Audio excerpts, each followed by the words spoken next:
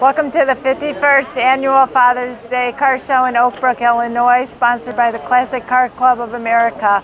Hope you enjoy all these beautiful cars here. Thank you for watching U.S. Classic Muscle Cars. Please enjoy this next video. Like us, share, subscribe to us on Facebook and social media.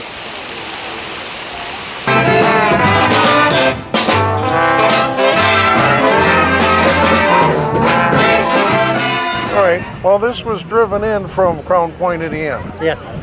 And the fog this morning. Yeah, and yeah, through the fog. Now this is a Type 57S Bugatti. Correct. Yep. SC. SC.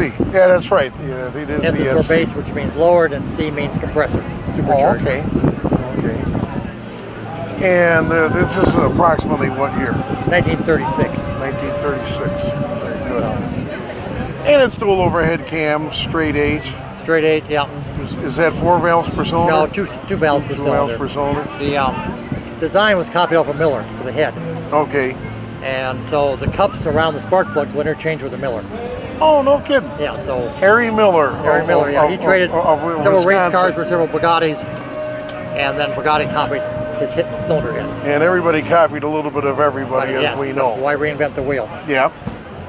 So, what's the wheelbase of this? I have no idea. How about the weight? This car weighs about 3,600 pounds. 3,600 pounds? Well, it's got a steel body. Oh, okay. So that's why you've got the extra weight on it. Which I'm happy with the steel body. Yeah. And this engine would put out about maybe... The engine is a 3.3 liter straight 8, puts out 220 horsepower. That was about what I was going to guess. Yeah. And first year we had in the Colorado Grand, we went out to Walden, Colorado at 9,500 feet and ran about 110 miles an hour for about half an hour. And doing about 4,400 RPM. Engine is good for 5,000 RPM.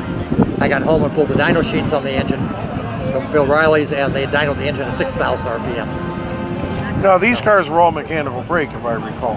The car originally had mechanical brakes with cables and chains, and scary. So Eric Koop had new brakes in France, hydraulics. So we put hydraulic brakes on it so we can drive and be safe with the car. But in the original day, they were mechanical. The original ones, early cars had mechanical. Later cars did have the Lockheed hydraulic brakes. Even before the war? Oh yeah. I'll be darned. Yeah, I didn't later know cars that. had them. So it's original for this series car. Yeah. Well, when you worked at Bugatti, it was pretty unusual because they made all their own tools, and one of the most treasured items is a Bugatti Vice that has proudly got the Bugatti B on it.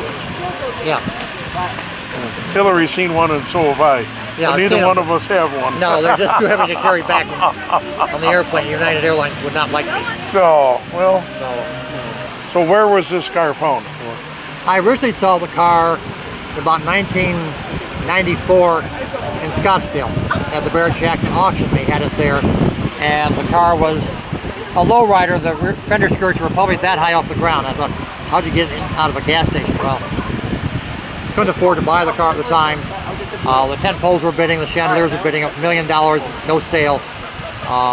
It kicked around for a while. They had a pre-auction in Monterey one year.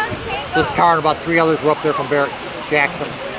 And just before the auction, dropped a valve. The bank said, sell it. Blackhawk bought it, and I bought it the next day from Blackhawk. And then we had Phil Riley go through the engine, what we found wrong in the engine. I sent them the whole car, and they did the whole chassis. The guy that built the engine up said, yeah, it always ticked a little bit.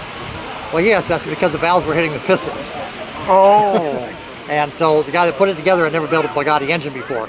So it had a nice whine to the supercharger and stuff on it. Well, the gear whine was because nothing was set right.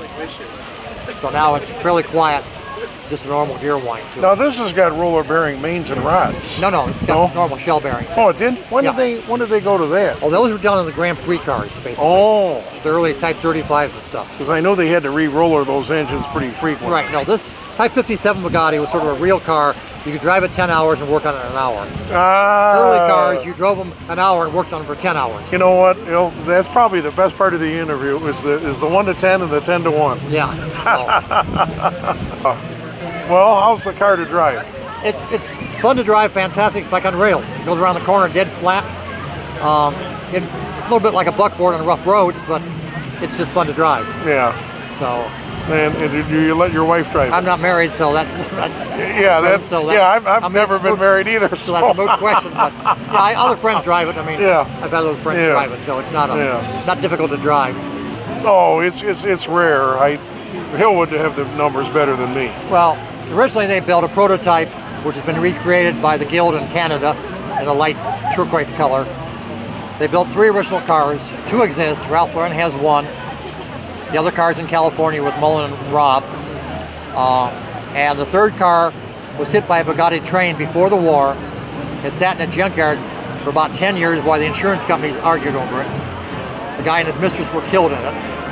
After the end of the war, all that's left was a broken engine and some other parts. The steel all chassis and stuff had gone to the war effort. And a guy bought it, recreated the car. Wheelbase, well, from here to here, it wasn't the correct wheelbase when he rebuilt it. It kicked around. It was rebuilt by Lecoq, which is the top restorer in Paris. Still all wrong. Another guy bought it, sent it to Paul Russell, who restored Ralph Lauren's car. And so they took the car apart. They had an empty hole in the floor. From there they started back up, right wheelbase, right everything, and recreated the car. It's got a different back end on it. The rear fenders come straight back. And the rivets line comes straight back. Now the rivets are because magnesium couldn't be welded. Supposedly the original car was magnesium. Nobody knows for sure. Yeah. But magnesium can't be welded.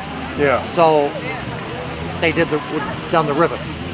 And when the Guild reproduced the car, they would form a fender, a section of the car, leave it overnight, come back in the morning, there was a flat piece on the table.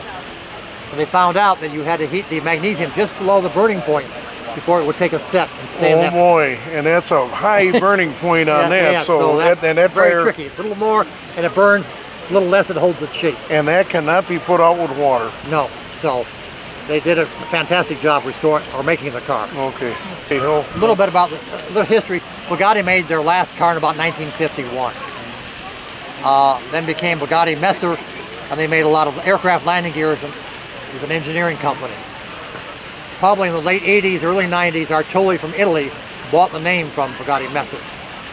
And he recreated the Bugatti EB110 in Italy on the northwest side of Modena. He was in business probably 3 or 4 years. Fantastic car, but went bankrupt. Owed about 250 million euros. But he owned the name and a holding company in Switzerland. So the people that bought the parts out of the factory, oh boy, we can make 10 cars. And they said, sorry, but you can't use the Bugatti name. I own the Bugatti name. So they had to call them Dower EB110s. And then Artoli sold the name to Volkswagen. And Volkswagen created the current Veron and Chiron cars today.